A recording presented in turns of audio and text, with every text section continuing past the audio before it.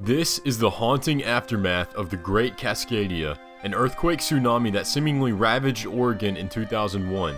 Do you remember seeing this catastrophe on the news? Well, you shouldn't, because this natural disaster never even happened.